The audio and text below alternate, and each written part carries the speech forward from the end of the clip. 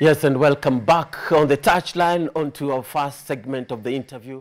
And we are pleased to have members of the national boxing team. That's the HIT squad. They did participate this year's Africa Boxing Championship and came up with a stellar result, winning 1 gold, 2 silver, and 4 bronze to be ranked third amongst 25 countries that did participate in this year's edition of the championship. And with me on set, I'll introduce them, beginning on my immediate right. That's Duncan Kuria, aka Sugar Ray. He is the communication director for the Boxing Federation of Kenya. Karibu sana Duncan. Amina Martha Bantam, she did win bronze in Kinshasa. Karibu Amina. And of course, Boniface Mugunde, the captain of the HIT squad, so the gold medalist light middleweight in Kinshasa. Karibu, Boni. And of course, Clinton Masharia, good story for you. Did win silver on debut. Karibuni. Yes, man. And Duncan, maybe we can begin by talking about the main catalyst for this improved performance at the Africa Championship. I think the main catalyst is just the preparation that we had as a team and ensuring that we have a good mix of experienced and upcoming youngsters. And when you work with that combination of experience and youngsters, then of course there's a bit of motivation where you have the champions, the likes of Amina Martha, Boniface Mugunde, inspiring the likes of Clinton and others who are there, because we had 4 boxers who are doing their international debut and the other 8 were a bit experienced. So I think that mix was a very good one for us, and also the training that we had as a team also came in good for us, because again we were disadvantaged because we finished number 3 overall, which was a very good performance, which was improved because last time, like you clearly said, we had finished 17th in the last edition in Yaoundé. But this time round, we were a bit disadvantaged because we were competing against big nations. Morocco and DRC had 25 team members. So those are 25 slots for medals. But us, we had a smaller teams of 12. So we were a bit disadvantaged, but with the small team that we had, we performed very well to our standards, and I was happy with the performance of the team. Amina, labda ni matokeo ambayo ulipata ni yale ambayo ulitarajia? Binafsi la, naweza sema kuna zile favoritism kidogo, but tunashukuru kwa ile tulipata. And for you, what does this bronze mean to you? It's a symbolism of my hard work and all that, but I was hoping to come with better than this. Ilikuwa cut short, but next time we'll get here. Boni, I remember watching your interviews wakati when the championship was ongoing, right? And you said that one of maybe the biggest moment was when you played an opponent from the host country, right? And the advice from the coach really made you, like it changed the game for you, right? And at what point maybe did the gold become more possible and clearer for you? First of all, I want to thank God for this gold. This was my dream. To get this gold and just to see it, to hear that the national anthem of Kenya playing because of this, it was a blessing from above. So it was something that made me feel much happier and positive to know that there's nothing that is impossible. Everything is possible. So it's all about hard work. It's all about dedication, and everything is possible. Na maybe kwako na kwa niaba ya team, hiyo gold inamaanisha nini? Hii gold inamaanisha kitu kubwa kwa sababu hii ni teamwork. Hii si ati ni mimi peke yangu. This is teamwork. Tulikuwa tunawaka pamoja kama team, tulikuwa tunatoana makosa, tulikuwa tuna adviceana. So hii naweza sema ni teamwork. This is not me, this is teamwork. Clinton, what a story for you. Before the games in Kinshasa, before the Africa Championship, who was Clinton? Just an ordinary boxer.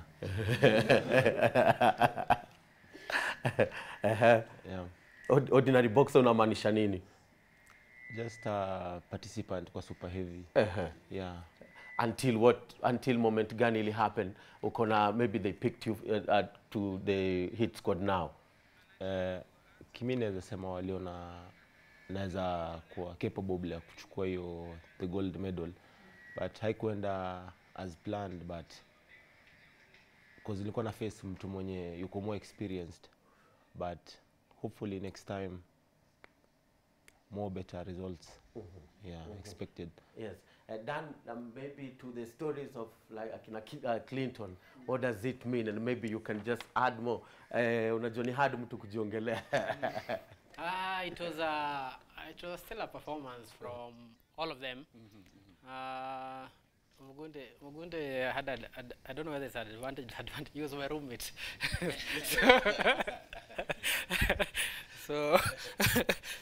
So maybe he got more inspiration.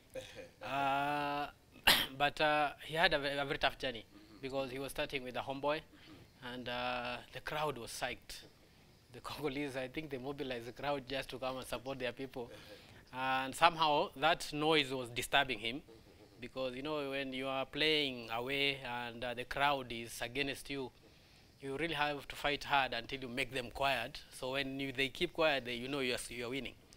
But again, the boxer was a never say die kind of opponent. You know, you are beating him and he's coming. He's not giving up. So it was a tough fight for him, but he executed very well. He was very sharp with his punches, running away, hitting and running. And I think that was a very good performance for him. But I think the toughest fight he had was the semi-final against Morocco. The guy from Morocco is very experienced, somebody I have seen since the last Olympic qualifier, 2020.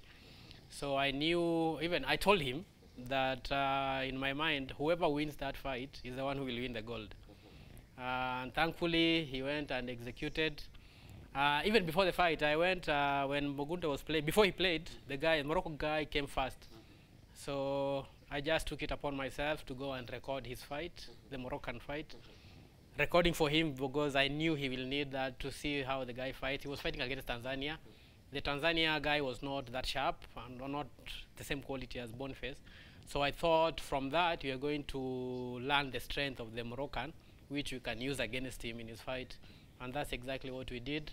And when we won that one, then I was so confident that we are going to win this gold. The final was tough, but not as tough as the semi-final, I will say, for Mugunde. For Clinton, it was a different story because in his first fight, he was fighting a boxer from Angola. And the guy was a giant. And at some point, you know, the guy was scaring him in the dining hall. You know, when he's coming and he's looking down upon him like this. He knew he'll face him. Yeah, you know when the draw happens, then you know who is your opponent. So now the body language is now speaking in the hotel. So the guy was somehow trying to intimidate him. I remember there is one day he even disappeared from our team. We went to watch the bouts and he was in his room. And when we asked him why he didn't come for the fight, he told us he was having a meeting with himself to decide how he's going to fight the following day. Now we were asking him, in your meeting, what did you do? You know, like, did you watch how the guy fights? He said no. So you are wondering exactly how was he planning to fight now that he had a meeting with himself and the opponent seemed to have scared him. But again, now he told us he was trying to compose himself so that he comes down when it comes the fight time, he be ready. And that fight, the first round, that guy got 2 counts. And we were disappointed with him because he could have finished the fight in the first round. It's only that he doesn't have that experience. But you see now, once you get 2 counts, 8 counts, you only need to give another 1 count and the game ends. So he wasn't that sharp to push to finish that fight. But I think he performed very well. He also executed very good footwork after that because he was trying to avoid the heavy punches from the Angolan. And the Angolan also could not believe that he's losing to a Kenyan. So it was a very good fight. For Amina was very disappointed because, you know, Amina won bronze in the Africa Games. And when she was going to this Africa Championship, she was confident enough that she can win that gold medal. Unfortunately, due to poor officiating, I think they just robbed her against a home girl. And it was a very unfortunate scene because now again in boxing, we don't have appeal mechanism. So when you think a decision goes against you, there's nothing you can do. So we just took it hard. But we believe that Amina should have gotten a better medal than what she did. But nevertheless, I think it's good that she came home with a medal. We say a bronze is better than nothing, even though, you know, always the saying is that gold is better than silver, silver is better than bronze, bronze is better than nothing. So being that she got a bronze medal, I think it's a good medal for her to show, because it shows also consistency in terms of winning international medals, which I think is good.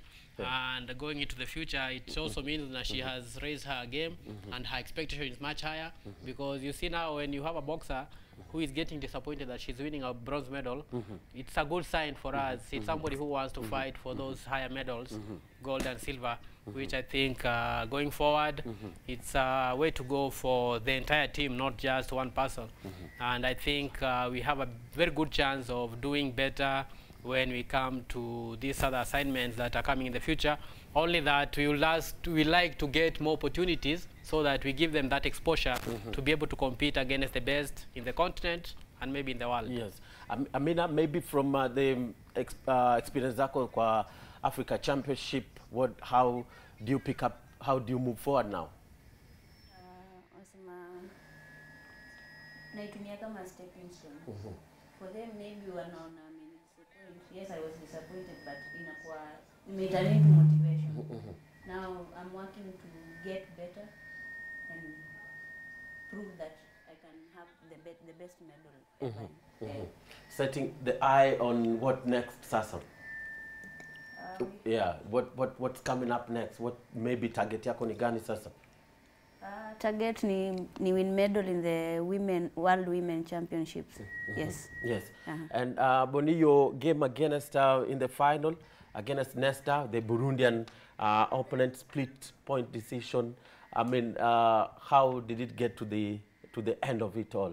What really carried you to get the victory? First of all, I want to thank Shudare, the coaches, because their advice, when you listen to their advice, utaperform, utafanya better, kwa sababu the Burundian was hard punches. Alikuwa anatumia punch nzito, so he was strong.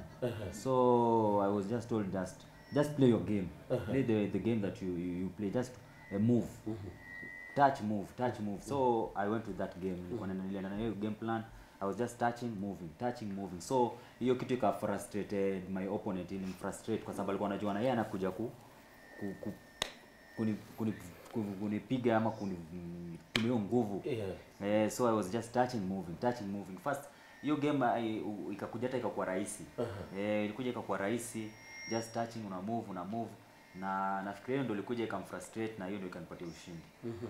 Being a gold winner kwa hii championship, unaweza semaje about the level of competition having been there before?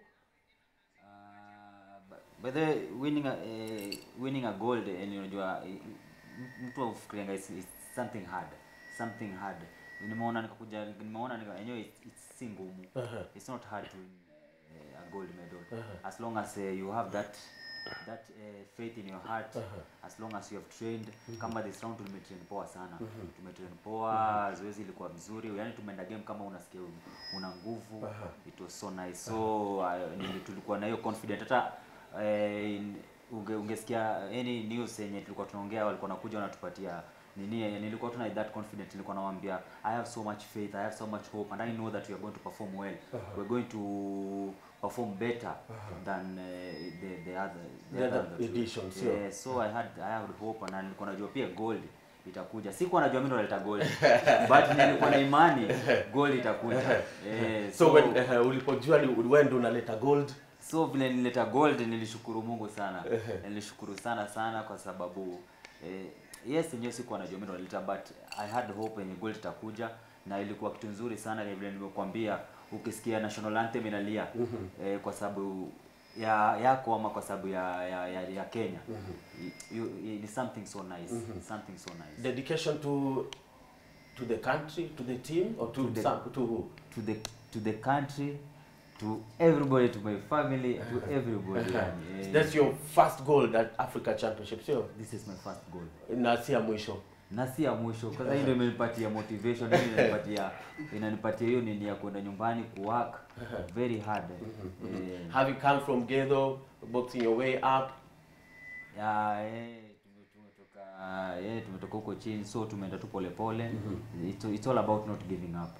It's all about not giving up. It's all about discipline. It's all about focusing. You just have to have those things in boxing. Kama una discipline, kama you focus, kama you don't train, you're nothing. Consistency. And you must put God first. Yeah, believe in him. Believe in God. Clinton, when ulipokuwa unaingia your first game, right? Unajua ile distance ya kutoka kwa dressing room mpaka kwa ring when like you're going for your match. Most of the boxers, they stay focused. Unajua kimwangalia match wana stay focused. Alafu ni kama ako switched on. Unajua how was it for you in your first game, having known ilikuwa pia una debut kwa hit squad for the first, ulikuwa na debut kwa hit squad? Kwenda kwa ring huwa si ngumu, but on the changing room hapo ndo kila kitu huaga tension. But as unaendelea umepanda kwa ring, just catch blows, then just like a normal sparring, just do it. And for you, maybe boxing yako ulikuwa umeanzia wapi? Maybe you can just briefly talk about vile ulikama. Nimeanza na coach kwa late Kinuthia. Yeah, so kutoka hapo nikakuja prisons, Kibra, and then Kenya Police now. Hapo nimekuwa the true training. Hapo ndo kuna training ya kweli za kabisa. And now umeshinda silver on your first time or first skin. Maybe you want more, or what should now happen next? Bado sijamaliza, still niko na aim ya gold. Yeah, in the next upcoming game.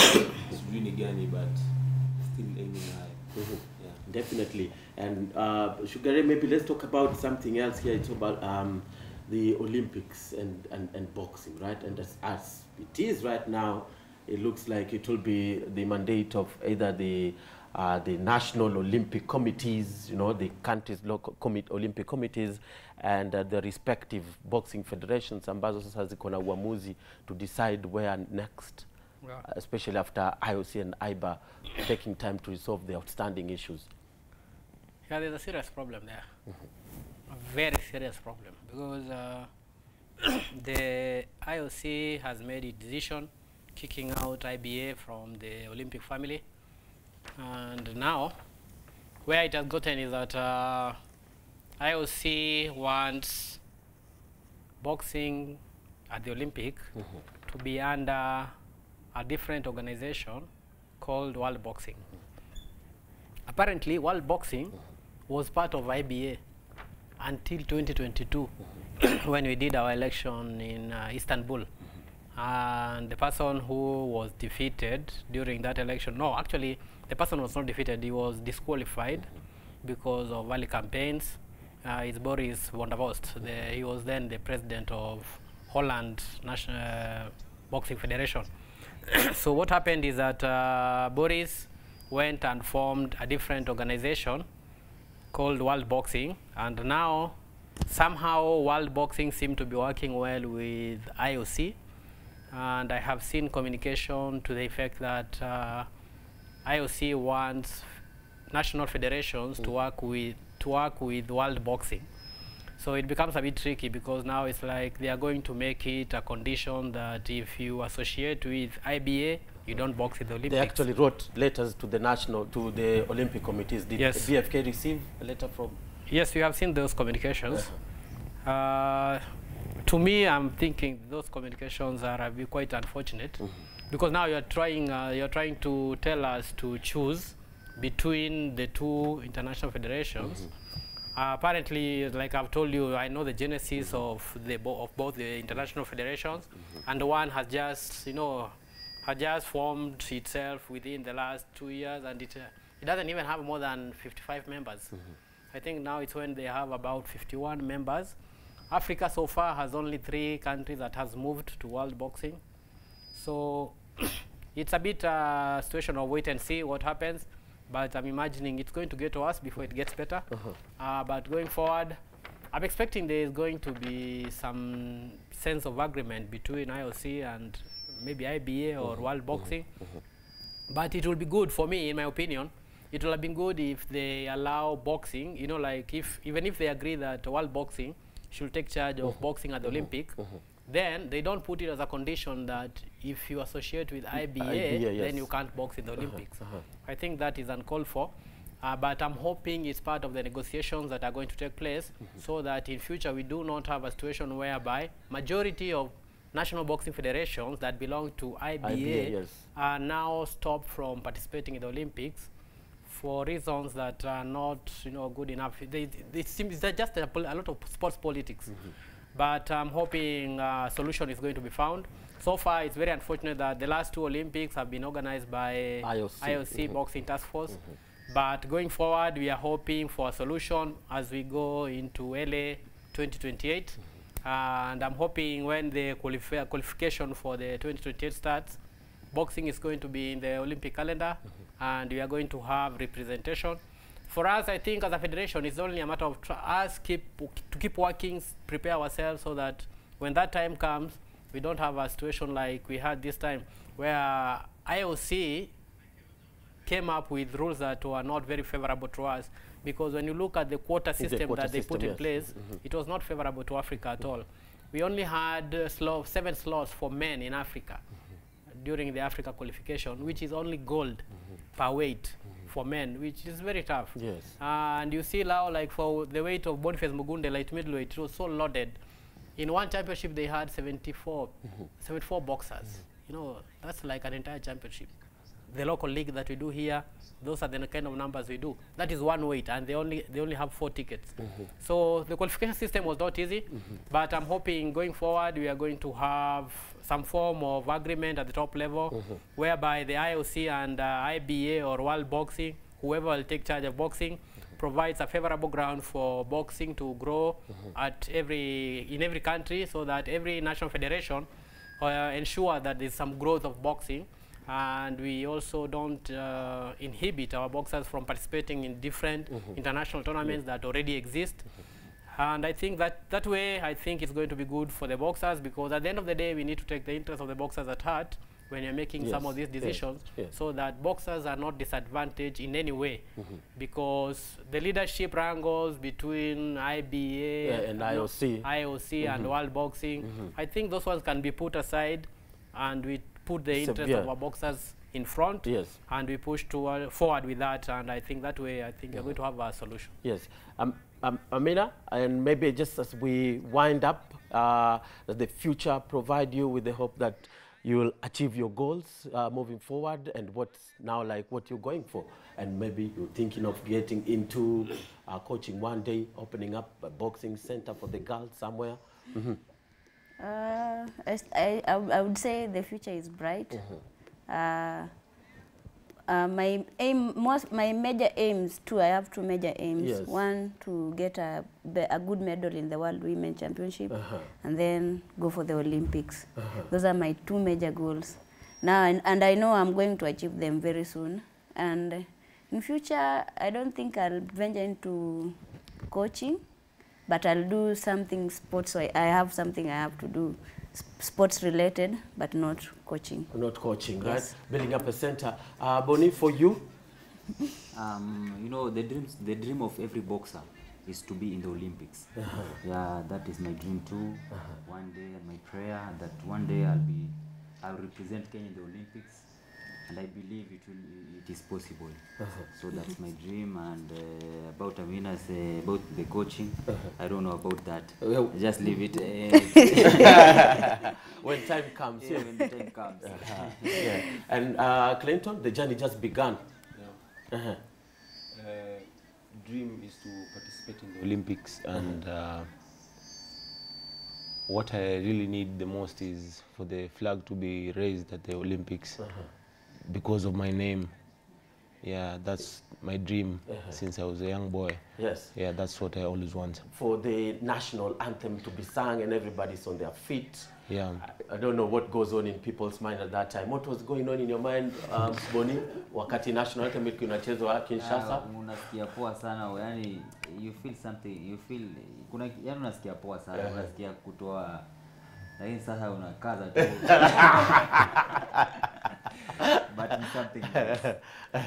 Nice one. Great to have you. Asante sana Sugar Ray, Duncan Kuria, Amina Martha, Boniface Muguna and Clinton Masharia, members and part of the Heat squad that did participate in this year's Africa Boxing Championship, finished in a commendable third position. Thank you so much for getting your time and speaking with us on the touchline. We hope to have you again when the next championship knocks you. So maybe in training and just follow up on what's happening, and we hope that IOC and IBA put aside their political ping pong and allow the team here achieve their dreams of playing at the Olympics. Meanwhile, Kenya lacrosse team is up next on the touchline, so stay with us.